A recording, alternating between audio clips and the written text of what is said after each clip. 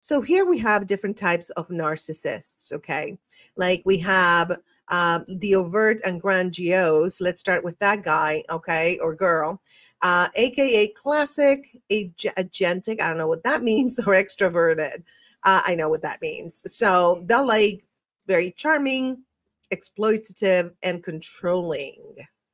Has an inflated ego and expects special treatment. Grandiose, this is also known as the classic, yes. And we've all met somebody like that, right? This is also known as the classic or stereotypical narcissist, and what many think of when they use this term, right? We all think about, oh, yes, I am fantastic, I am awesome. Yeah, we all think that when we hear narcissist. These individuals are typically described as arrogant, entitled, charming. Oh, so charming, honey. Grandiose, superficial, and vain. They will often be very talkative, but it is about themselves. When you attempt to talk, they may seem uninterested and act busy. Oh my God, yes.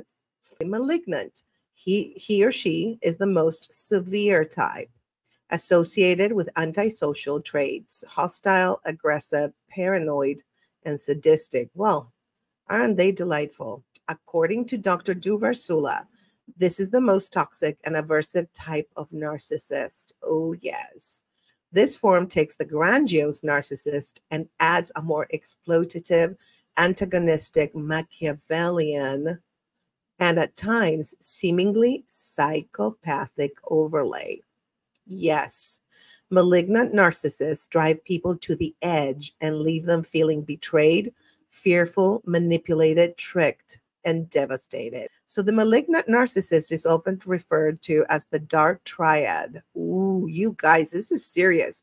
Psychopathy, dang, Machiavellism, or whatever, however you pronounce that. My Latino tongue can't say it correctly.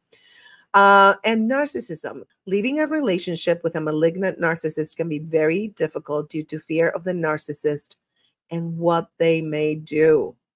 Yes, 100%. I highly recommend it if you had an experience and are healing from narcissistic abuse to take on martial arts, specifically Krav Maga, because Krav Maga is an Israeli martial art that is about street fighting. So it's very to the point. It's like defense and offense. So they don't play. I'm telling you, Krav Maga, when they teach you, they're not playing. And they also teach you how to take pew-pews from people and other stuff. Okay. If you get what I'm saying, because I can't say these things on YouTube. So I'm streaming all over. So I'm streaming on YouTube. I can't say it. But yeah, so it made me feel, it empowered me very much, because I knew that even if this person tried to attack me physically, I was very ready.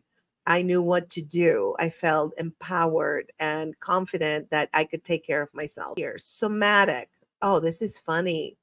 Obsessed with their body, weight, and physical appearance. To a certain extent, we're not obsessed with our appearance and body and weight, but we've been kind of trained and programmed to kind of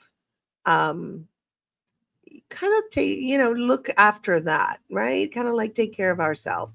But I guess there's a kind of like a line between taking care of yourself and being a somatic narcissist. So they believe that they're prettier, stronger, or fitter than others. I'm sorry, this is so funny. Ooh, the seductive narcissist. What is up? Okay, you guys. Shower targets with compliments and flattery for admiration. Will drop people if not praised enough. Covert and vulnerable. Okay, so AKA closet, introverted, or hypersensitive, insecure, withdrawn, and avoidant, low self-esteem and defensive, often plays the victim. Yes, and again, all these types of narcissists, they cross over, because my overt, grandiose, narcissistic ex was also a vulnerable one, because he did play the victim a lot, right? They do that. They play the victim and they abuse you, and then they play the victim, which is so annoying.